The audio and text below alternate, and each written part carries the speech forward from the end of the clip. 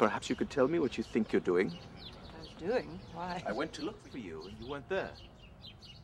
You were working in the garden. I didn't wish to disturb you. When you disappear, you disturb me. I didn't disappear. I went for a walk. Is that all? Just a walk? Virginia, Nellie is cooking dinner. She has already had a difficult day today. We must go home. We must eat Nellie's dinner. We have an obligation to eat Nellie's dinner. There's no such obligation. No such obligation exists. Virginia, you have an obligation to your own sanity. And what is your role in it? My husband or my prison guard? Virginia.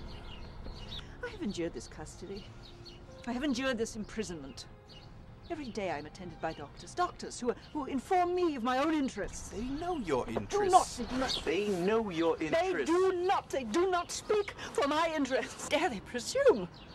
Let us imagine a world in which women are the doctors and men sit alone all day in shuttered rooms in the suburbs. Let us imagine that. Virginia. Virginia. It must be hard.